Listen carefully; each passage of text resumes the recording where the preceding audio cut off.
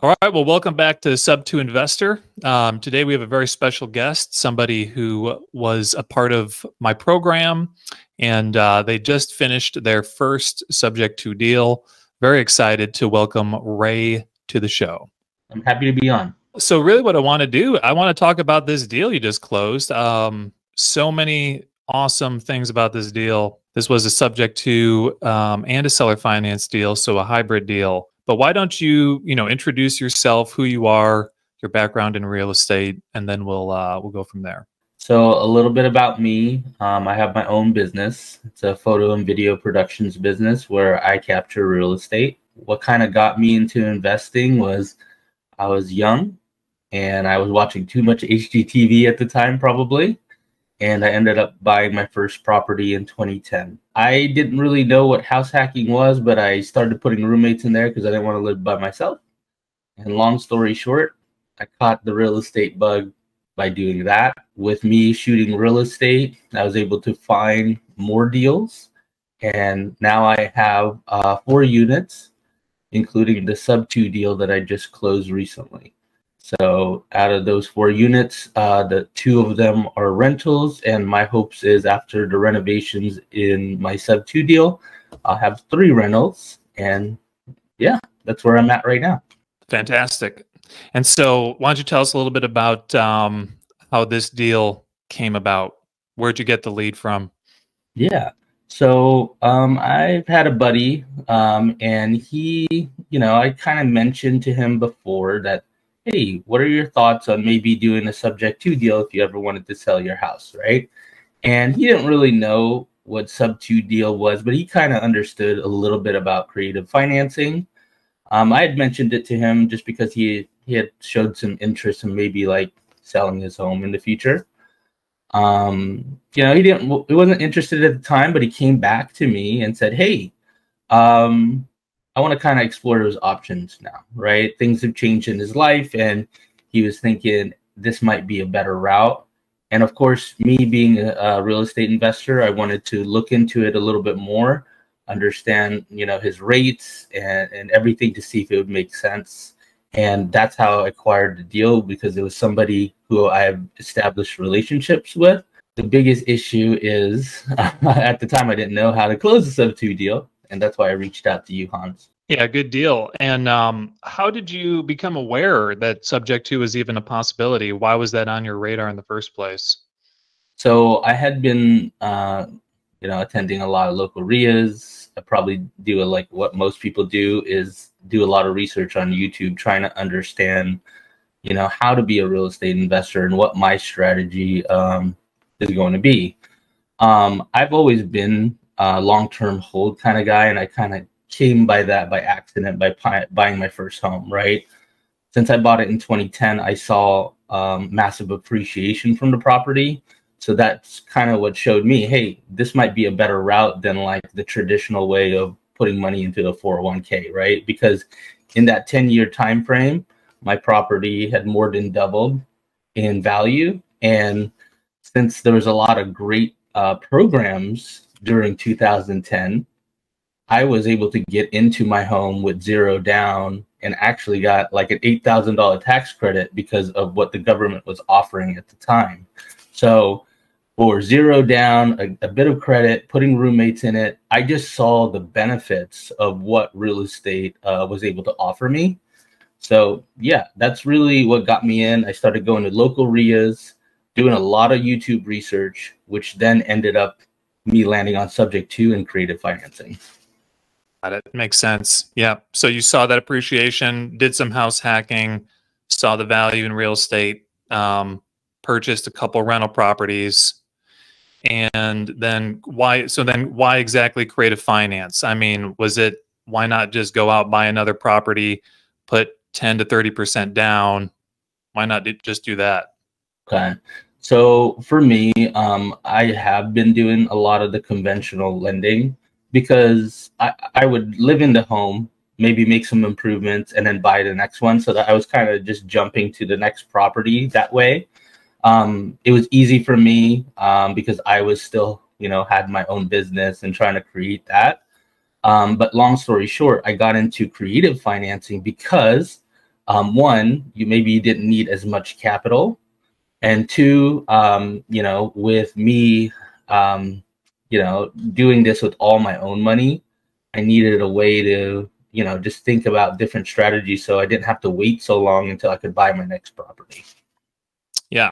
So really it was the upfront capital required that that made the switch in your mind to, oh, maybe I can acquire properties with less money down than the conventional way of putting down 20 or 30% on an investment property. That's correct. Yeah, makes total sense. So why don't you tell us about this deal that you conjured up from just talking about, it sounds like you casually put out to your friend, to your buddy, that, hey, can I buy your house? Like kind of almost like it was a backhanded comment or like a joke or something, but it turned into an actual reality. Why don't you tell us about, well, first of all, just tell us, where is the property? So you're in the Seattle area, but where is this property exactly? So the property is in Grand Rapids, Michigan, but in specifically the part of Granville. And that's where the property is located. You can probably get to Grand Rapids within, I don't know, 10 minutes exactly. To kind of give you a little insight on, our relationship, right? I've known the guy for 17 years. We used to game together online. We actually never met until I ended up flying down to shoot his wedding, because I'm also a wedding photographer. And, that was the first time we met, but we've known each other online. You know what I'm saying? Now, we're in a virtual age, and yeah, we've just known each other. So long story short, you're right. It was just more casual conversation. He knew I was investing in real estate. Didn't quite understand exactly what I was kind of doing, but he knew what I was trying to build. And he had his own business, and he was trying to get that going. And it just wasn't particularly going as well as he thought it was going to go. And it put him in some situations financially that maybe wasn't in the best place, that he wanted to be in. So he was just trying to look for a quick exit. His wife's family ended up having a place for them to stay. They had a family estate. So he knew that he'd have a great place to live. And so that made me feel a lot better about maybe working out this deal. So I offered him and pitched him the idea, hey, let's do a subject to, and let's talk about the numbers and see if it would work, since you have a great place to stay afterwards. And long story short, we ended up coming to an agreement that kind of worked for the both of us. It helped his situation, and it helped my goals as far as acquiring another property. Right. Man, that's an amazing story. Just thinking about the gaming community, right? Which is seems to be largely, like you said, virtual, and you make relationships, you build friendships via online gaming. And I think it's a great testament to our circle of influence, and letting people know what we do in terms of getting a referral network to give us a pipeline of deals. This was just somebody that you were good friends with over the years through online gaming. I mean, and that there's probably other opportunities out there, I could imagine, in that space where folks would need to sell their house. I mean, it's not much different from if you're active on a Facebook group, for example, and people know who you are, or you establish relationships, or like Nextdoor is another platform. Maybe you're active there, and people know of you as the house guy. Then you're gonna get referral deals that way. And so I think that's really cool, really interesting to think about that. So okay, so yeah, that makes sense about the seller's situation. So this is an out-of-state deal for you. Is this the first out-of-state deal that you've done? Yes, it is. It is out of state. Okay. So tell us a little bit about the tell us about the actual deal, like the numbers. Break that down for us. Yeah, for sure. So when we were looking on Zillow at the time, when I was doing some basic numbers on his property, I believe what I saw was 275 or on the property. And I asked him, what do you owe on the mortgage? And he told me what he owes on the mortgage is about $125,000. And at the time we were still negotiating numbers, but I knew that I couldn't give him the 275, right? Because for me, since I've always bought things conventional lending, I was always looking for a deal, right? Whether a price was underpriced, because a lot of my houses I've acquired in the past have been just on market, but they were either really undervalued or could use a little bit of rehab and you could force appreciation into them.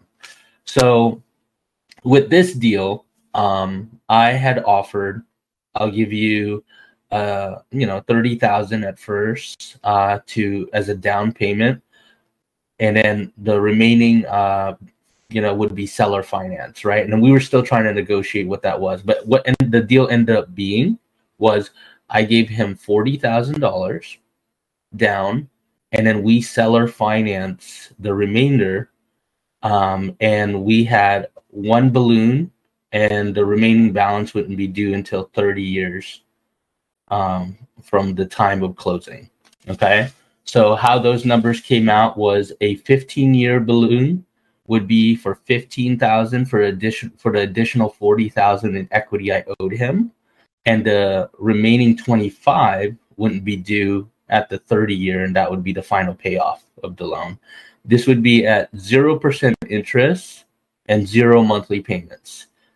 And of course, there was a little bit of pushback when I had mentioned this, but I was giving him a substantial down payment to help him with the situation, which would kind of like maybe delete some of the debts that he's been in, and he could kind of start fresh and anew where he was going to live at. And that was really the motivating factor of our deal with him, because that was going to kind of give him the reset he needed, and he was going to be happy with that number.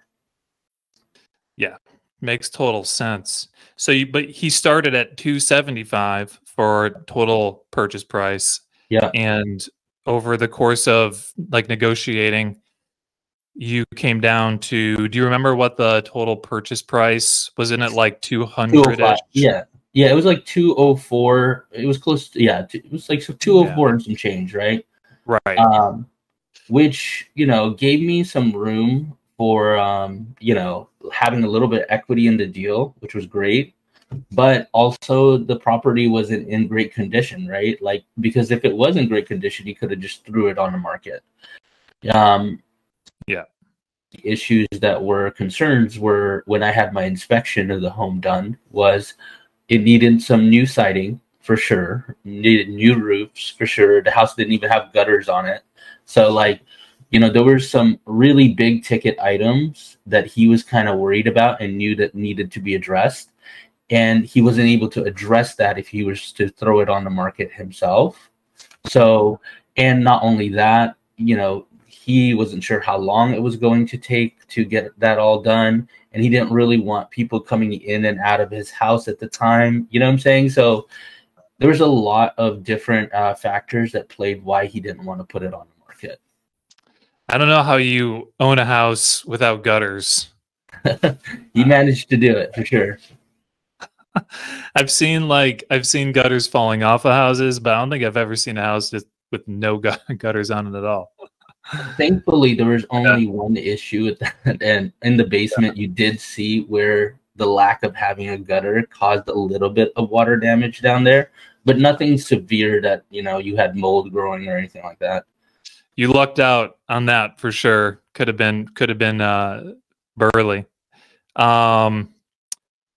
So okay, so 205 purchase price. So what you said about the seller financing, I think let's recap, because that would be confusing to some people unless we really camp on that for a second. So obviously you're putting money into the rehab on this at 205.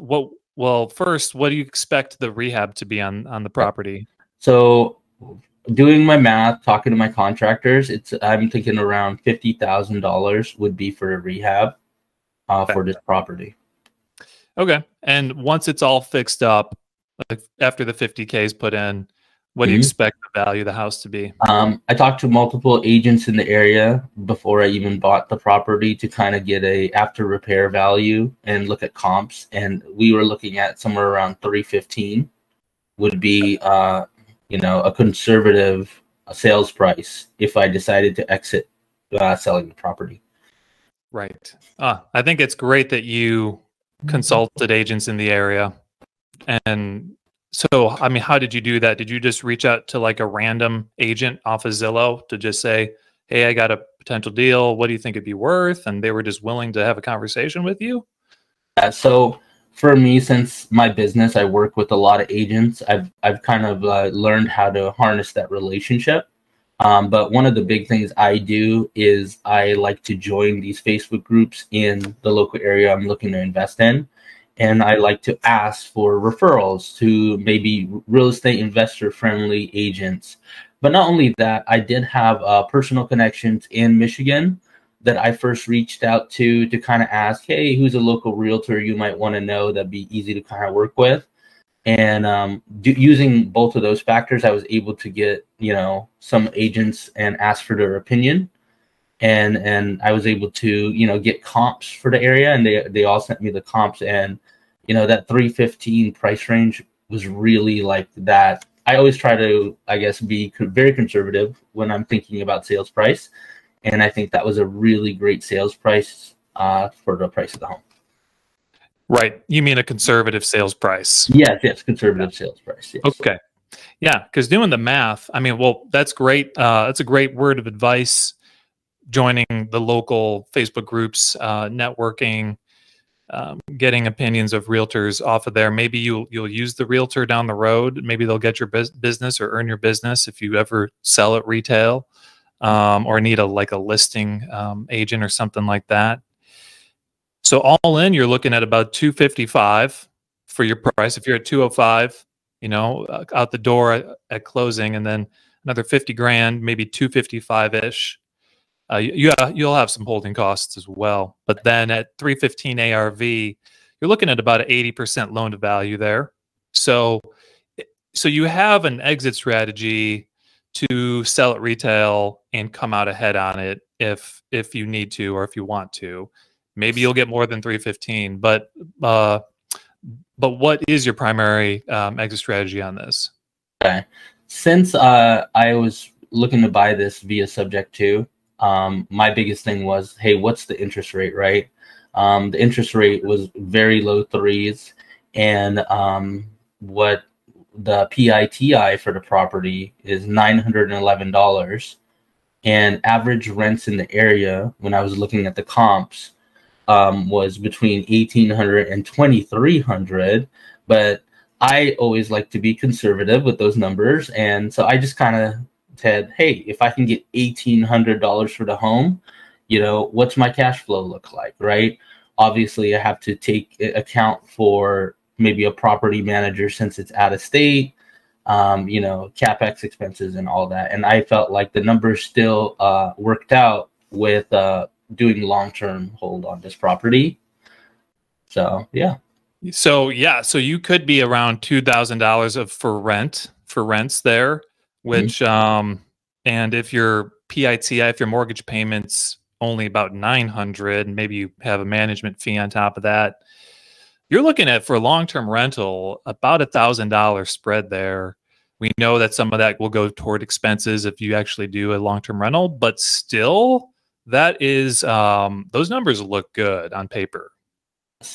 And yeah, that's what really got me excited, because being here in the Seattle area, it's pretty expensive, right? Homes here are pretty expensive to get into, and the likelihood of you finding a property that cashes like this as a single family is pretty rare. You know what I'm saying? So right. Plus, you have the equity. The unique thing to this deal, which is unique among the majority of Sub2 deals, is that you're going to be putting a substantial rehab into it, and so you will be putting more capital than is typical, like on a model where you would sell it on seller financing, as opposed to doing a long-term rental and trying to put as little in it as you can. So, but what's nice for in your case is that you have the capital available, number one, but then number two is that you have some equity there as well. And I know that you and I, we've talked about there are ways to tap your equity even with a subject to loan via private money lenders, partnerships within the land trust, in which you hold title to the property. We can talk about that too. So you have a lot of options available to you. The cash flow is really good on this one. Let's circle back to that seller financing portion, which probably confused some folks because this is really cool. Break it down one more time. So you had about a 125 loan balance on the subject to loan at 3-ish%. You brought him 40 grand for a down payment, right? Cash at closing. Yes. But then he carried back how much and what interest rate again? So he carried back $40,000 at a 0% interest rate, 0 monthly payments. All he required was a one-time 15-year balloon for $15,000 of the 40, and the additional remaining balance not due until 25. The remaining 25,000 is not due until the 30 years, which is the final payoff. Gotcha. So he's carrying back 40 grand, no monthly payments, no interest. There's only a one-time balloon of 15,000 of that 40 to be paid. How many years in? Was it 15 years in? 15 years in. 15 years in. So at year 15 in, assuming that you're still holding this deal, you'll need to figure out how to get 15 grand to him. Maybe it's, again, like you said, you pull in a private money lender on the deal, or you find some other source of funds from another deal to pay him off. But within the promissory note of the second note that you wrote to him, there's that stipulation where he's carrying back 40 grand. You owe him 40 grand, 15 to be paid at year 15, and then the remaining 25 to be paid at year 30. Correct. Is that right? That is correct. It's brilliant. It was really cool to see you work through that with him, because that's 40 grand of essentially free money that he's lending you on the deal. Yes. Go ahead. Nope. No, essentially, and of course, he did have some pushback in regards to that, but he also knew that I was putting down $40,000 with the contingency that I had to still put another 50 to rehab the property. And he understood that, like, that work that needed to be done. And he appreciated that I was willing to, one, take the risk, right, to put it as a long-term rental, do the rehab, and give him the 40,000. I think this was where, he felt, hey, he's taking the risk and taking me out of my situation. And the way I saw it was, hey, I'm helping you. You have to negotiate this deal some way. So I felt like we both felt like we won in the deal, right? Because he was able to accomplish his goals as well.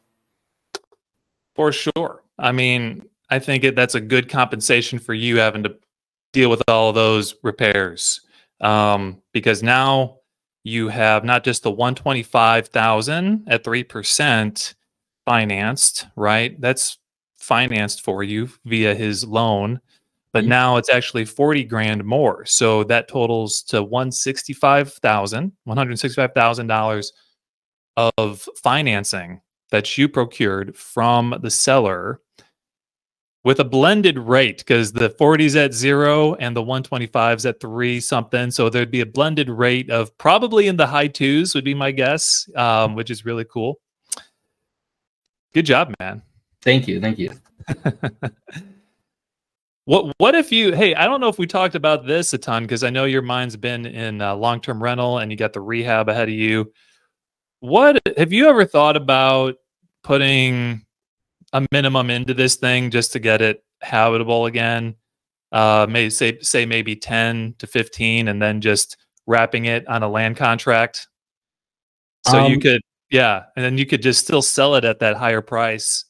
So really, I'll tell you this, right? Like, because I was also curious, hey, do I really need to spend 50 grand on getting this house like situated?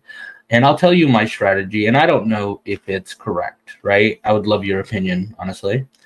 The only reason why I was going to rehab it all the way for the 50 grand was because it was going to get the property in such a way that if I needed to exit the property, there would be so much value in the work that has been done that I could possibly get more than the 315,000.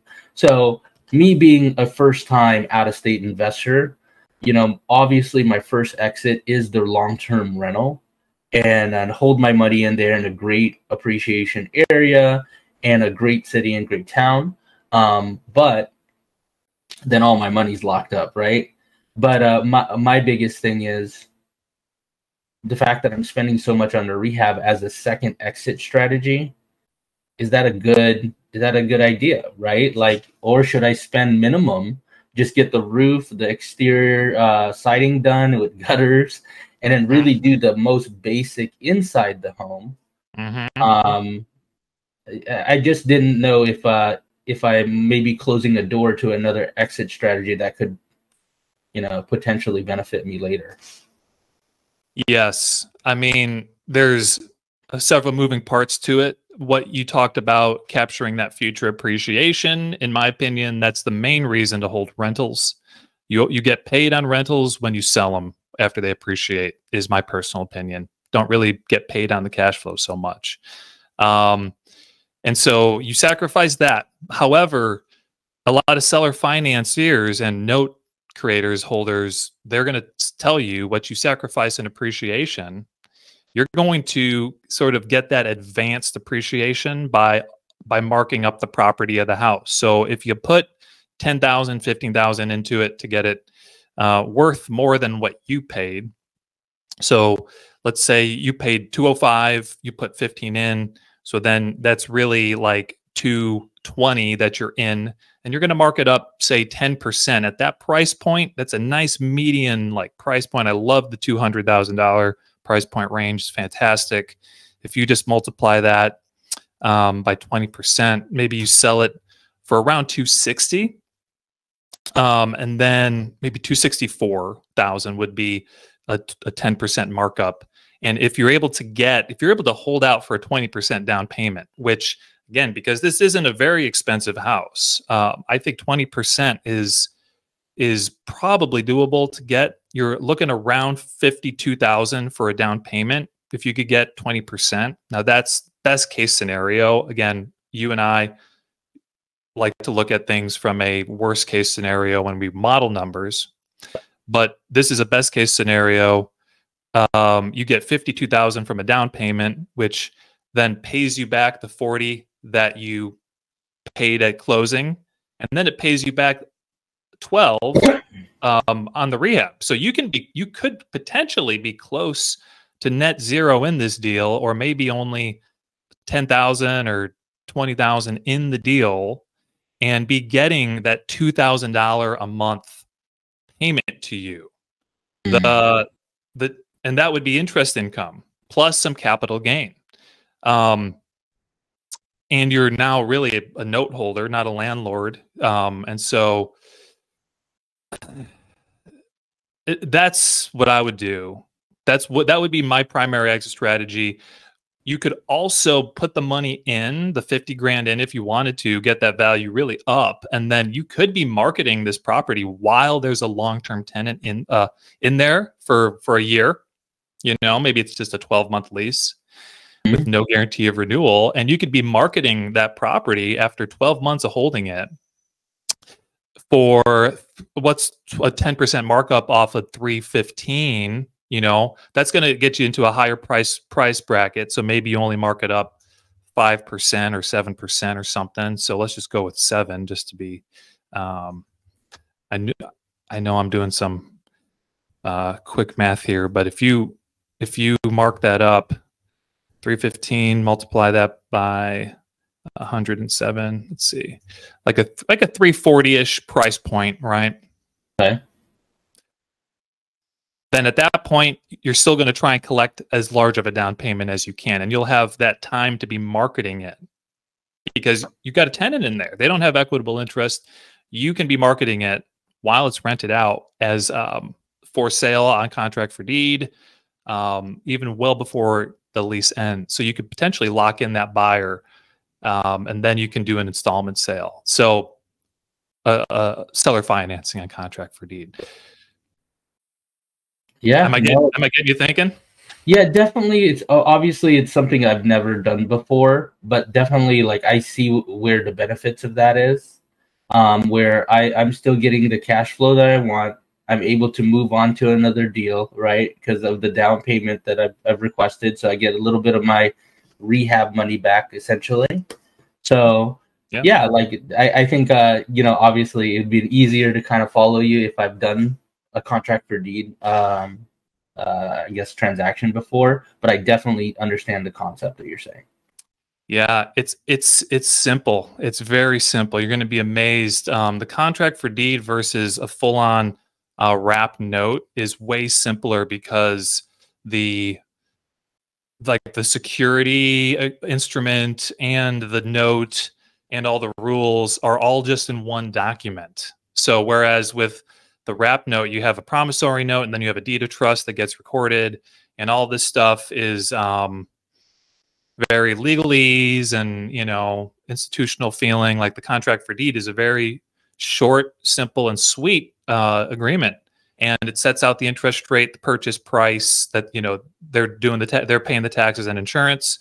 You can even get this contract for deed serviced by a professional note servicer, which is what I would recommend, because then they deal with all of the year-end statements, escrow analysis, and stuff like that. You can even have the buyer pay for it, but it's actually really easy. It's like, it's so simple. It's almost simpler, in my opinion, than having to think about a lease. With a lease, you have security deposit, you have pet fees, other fees, and you're managing it all, and you got to keep track of it all. And then on your taxes, you got to, you know, figure out, what am I expensing? What's my cost basis? All that stuff. You still got to figure out cost basis regardless. But I think it's a much simpler model. So I'm advocating for that. I think if I were you, I think like the 12-month lease, I like that idea because it establishes it as a clear investment property. Then you go and sell it, and then you can do the installment sale on your taxes, which allows you to spread out that capital gain over the course of those 30 years. Okay, that's definitely something I'd want to look into. Probably get educated from you with that. But yeah, closing my first Sub2 was a bit of a learning curve. But now that I have done one, it definitely feels much more manageable. So right. I think that's like with anything. Once you take action on it, it makes it easier to understand. Yeah, and let's not lose sight. Me going off here on this tangent. This for you was a huge milestone, I'd say, for just closing your first Subject-2 deal, getting it under your belt, understanding what the process looks like. And so if we could talk about that for a second. Reflecting back on this first experience of closing a Subject-2 deal, what was that process like? What were all of the questions that came to your mind and the problems that you faced that you had to overcome? So obviously, me never doing a Subject-2 before, I really didn't understand how the process worked, right?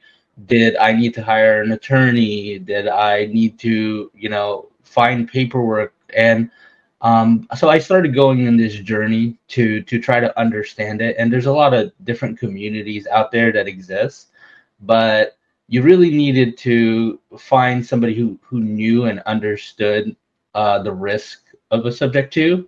And for me, I'm very, you know, I am an investor, but I tend to play it safe and really understand what's going on. So that's why I kind of needed to find someone like you, Hans, who've done Subject-2 deals and could almost walk me through the process.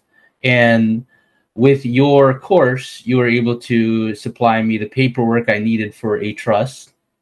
And I was also able to get the paperwork I needed for the purchase agreement the disclosure forms, everything that I didn't really know I needed until I took your course. So I think definitely finding resources helped me out. But the process in finding a title company, I knew that I needed a title company. So I went hunting onto the local Facebook groups and the RIAs in the area. And I joined those and I started looking for a title company that maybe is a little bit more creative financing specialized, right? And I found one doing it that way. The next thing I did was kind of follow the step-by-step guide on how to close Subject2 with you, and you being a resource and somebody I could call really helped me out in the process.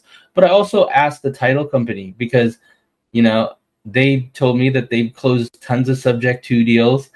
I'm not sure if they were doing it a lot like what you're recommending, which put in a trust to prevent a due on sale clause, right?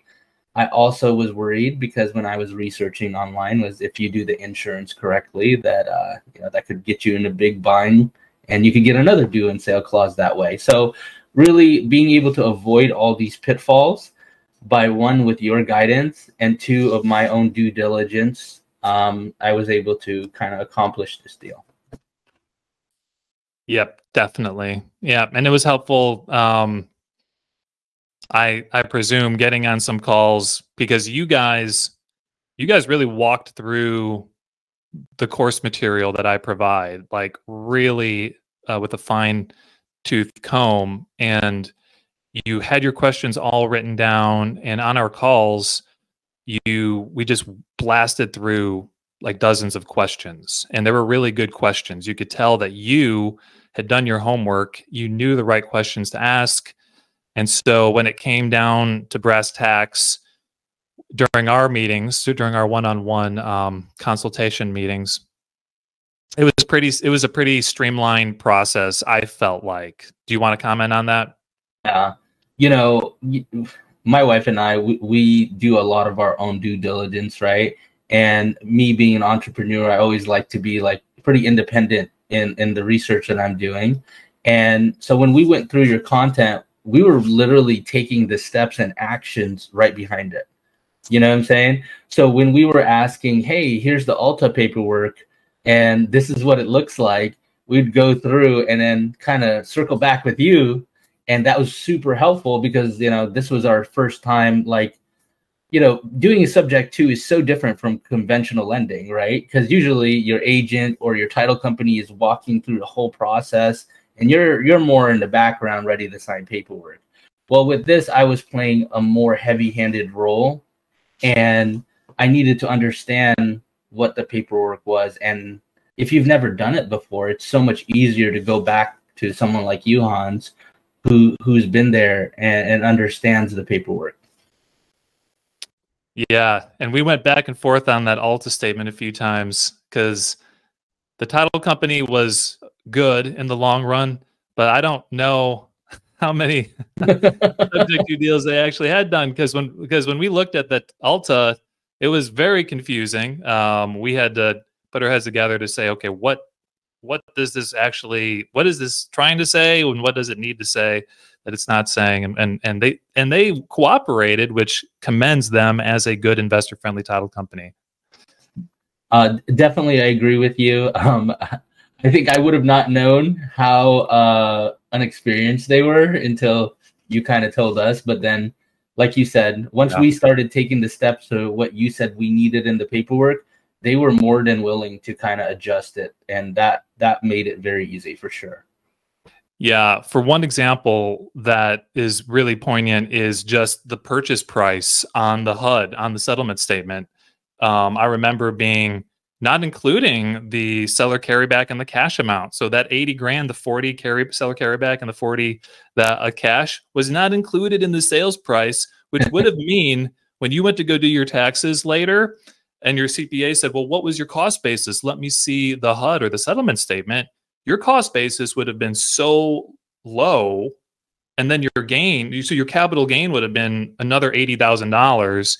You would have had to, now you would have tried to go back and say, hey, can we correct this? But CPA is not going to let that kind of thing fly when they're putting together your tax return and calculating that kind of thing. And so these are the kinds of things that now, with the rise of Subject-2, you see these transaction coordinating companies pop up, which never existed. Like, I never heard of these services until the rise of Subject-2 in the last several years, because people don't know how to do this stuff.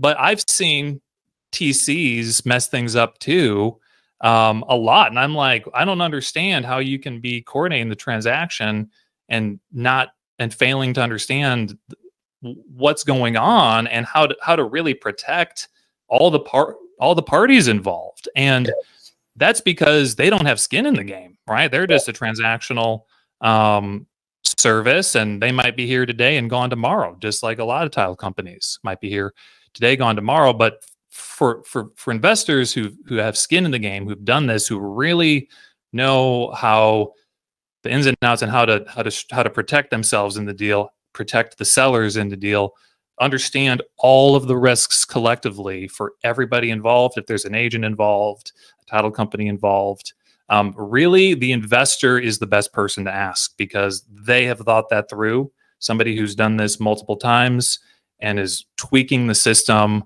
and not just trying to push a deal through to get paid, right? Because you know the risk of this deal. You talked about the due on sale clause a couple times. You are keenly aware that we need to nail with 100% accuracy a couple aspects of this transaction in particular to protect you from losing your investment on a due on sale clause, right? And protecting that seller too.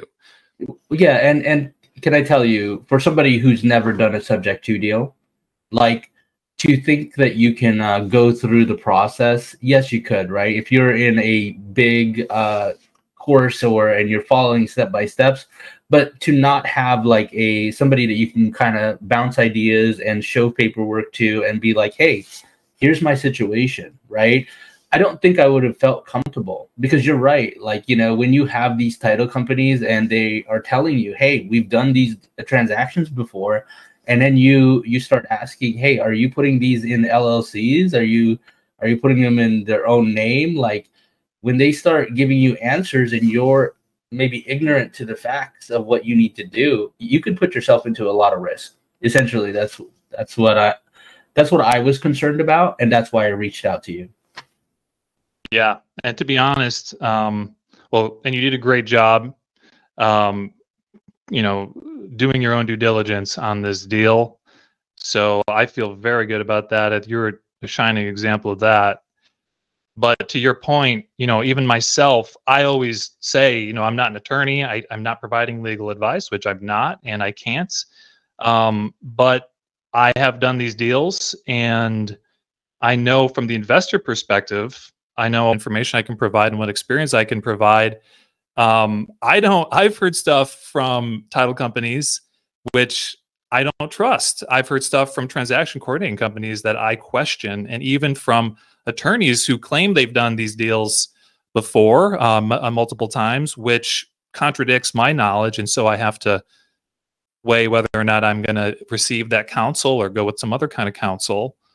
It's a confusing space, and I do agree with you.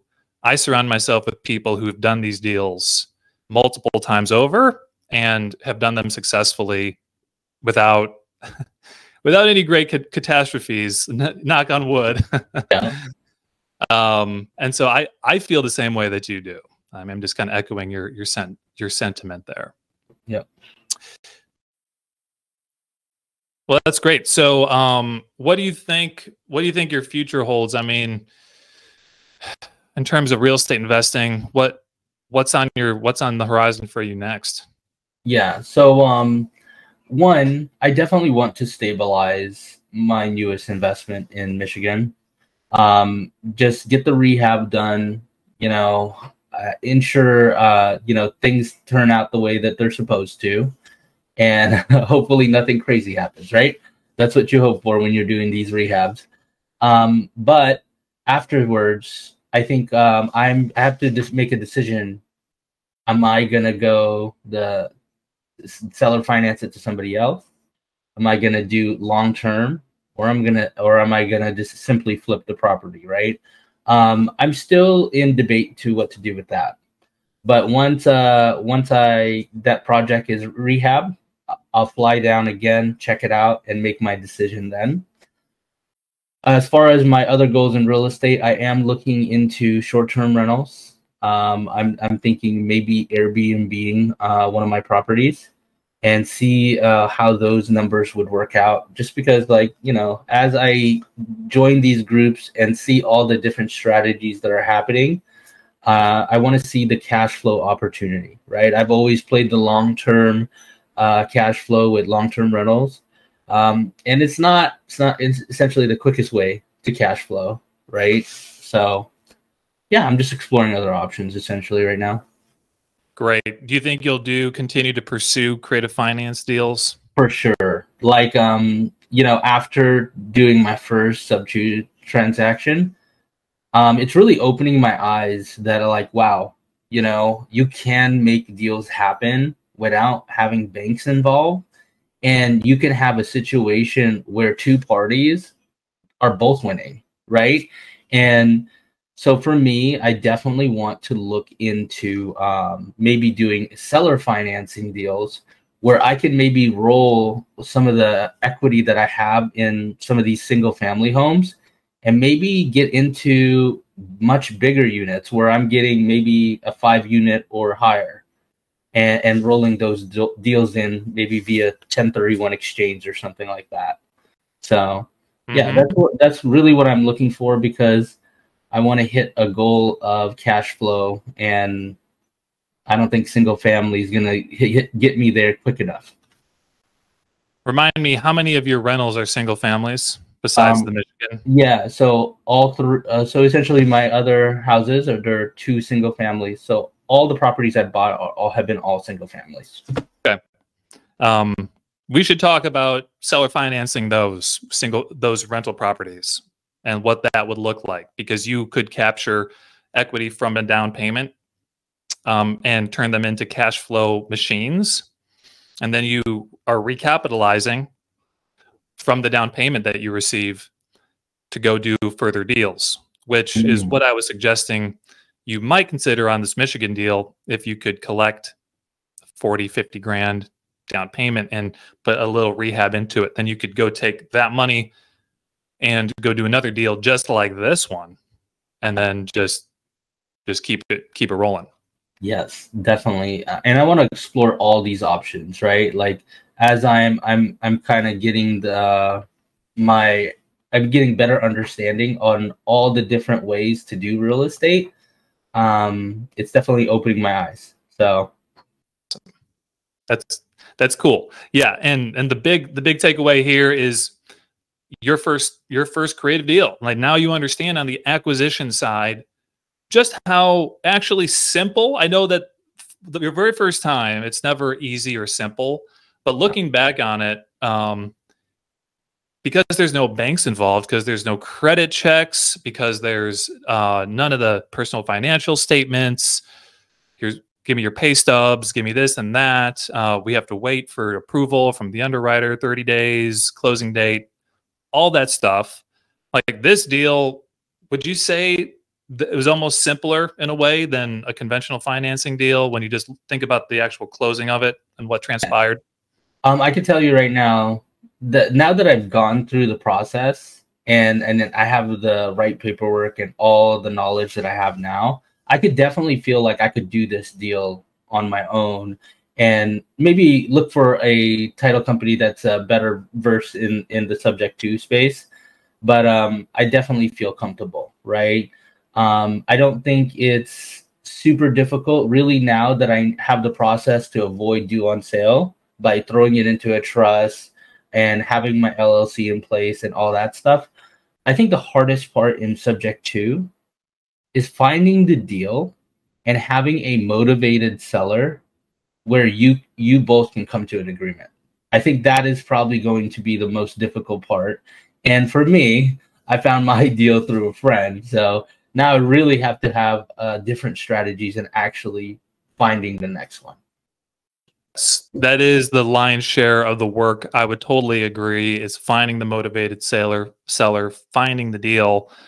We can get together on a one-on-one call, get your LLC set up like we did. I think you decided to go with the Wyoming LLC. Yep, yes, I did.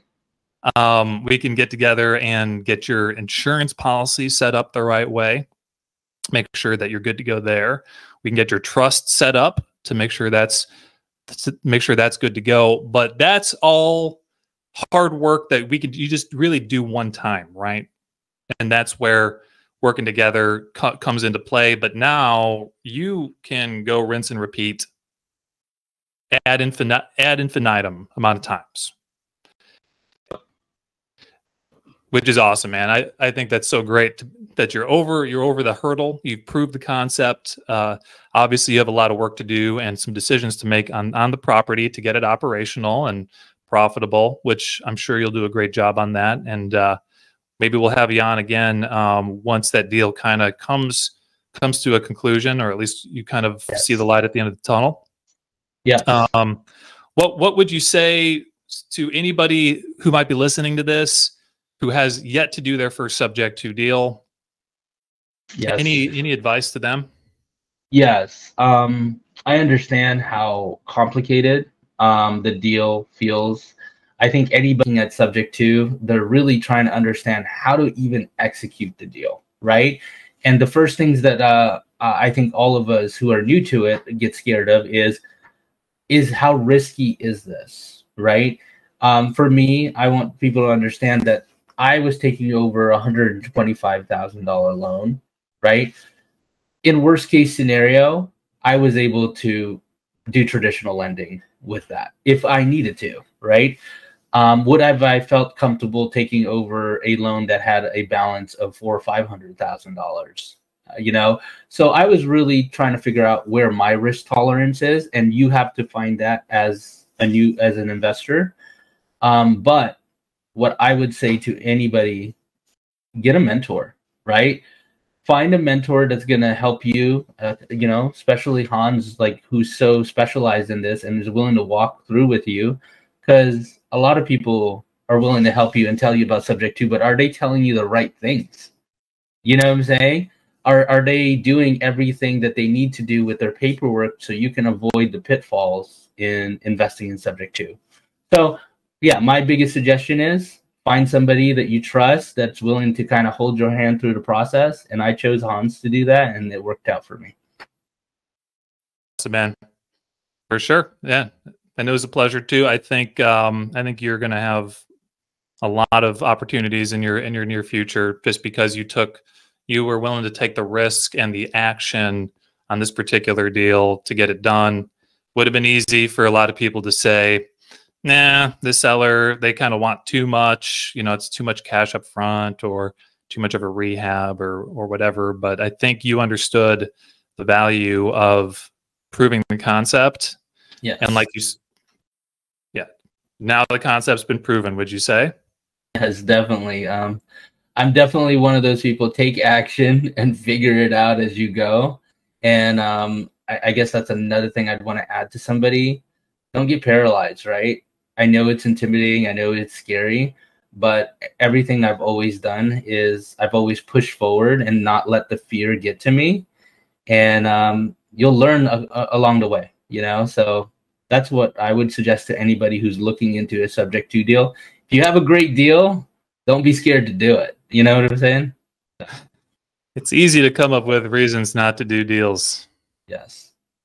Well, Ray, thanks for spending your time to do this interview. If folks listening to this want to reach out to you, I know you're in the Seattle area and you have a business that does professional photography and video for real estate, right? Yep. For like showing houses, pictures for listings, things like that. Or if they just want to reach out, connect, maybe they're in the area or they're new to Subject-2, want to ask you a few questions, is there a way for them to get a hold of you?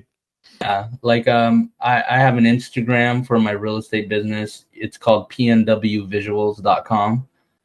You can look up pnwvisuals.com and you'll see my Instagram there. Or you can find me on Instagram at pnwviz, V-I-S, pnwviz. Yep. All right. Fantastic. Well, thanks again. And until next time, we'll see you guys on the next one. Bye.